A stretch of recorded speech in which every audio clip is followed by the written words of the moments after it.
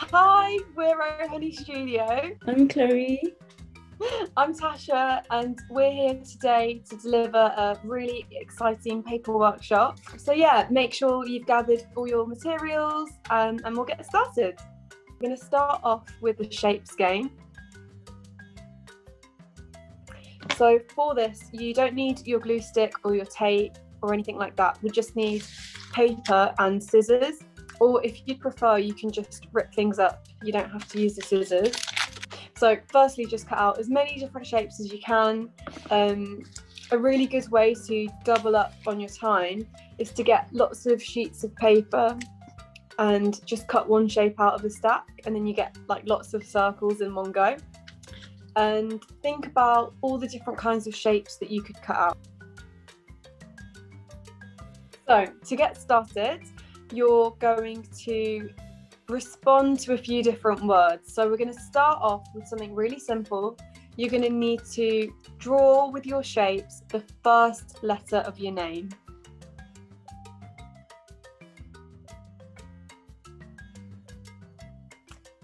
So next, can you make a flower?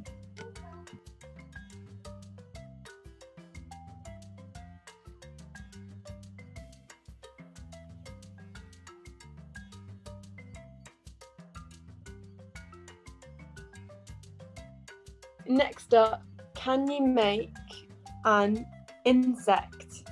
Go.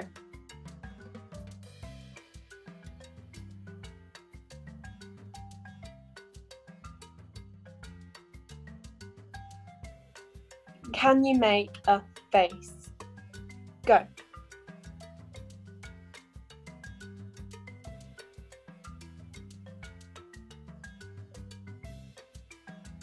What does your face look like?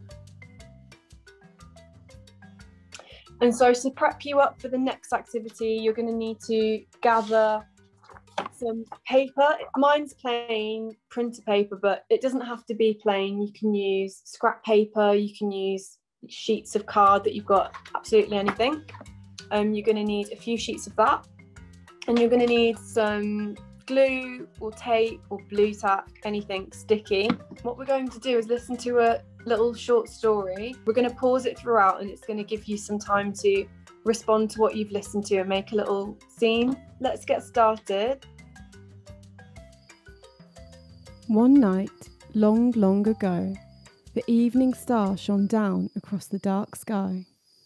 Its beams formed a shimmering pathway into a tiny village and painted its humble roofs with stardust. But the silent little town was deep in sleep.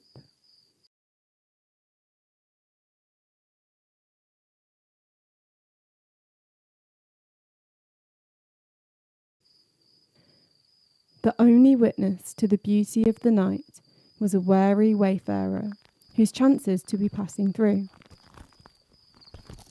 His clothes were grey with stardust, his well-worn shoes pinched at his feet.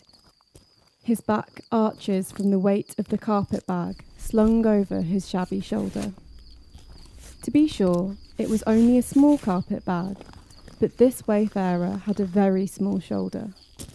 As a matter of fact, he was an exceedingly small wayfarer. His name was Cricket, Jiminy Cricket.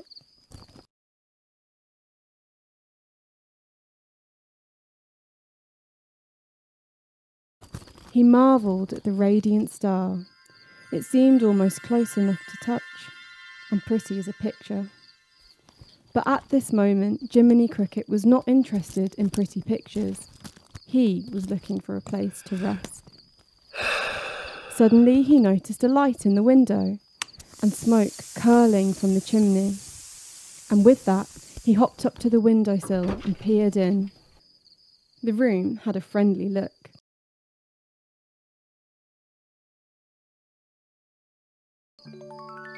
So, Jiminy crawled under the door, scurried over to the hearth, backed up against the glowing fireplace.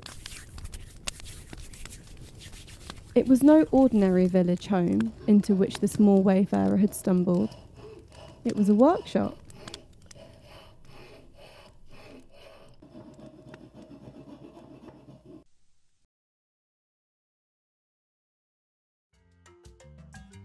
Perfect. So that brings us to the end of our workshop. It'd be really nice if you could line up all of your little pieces that you've done in order, and you can see the little story unfold in your little collages. So thank you so much for joining us. I hope you had a nice time,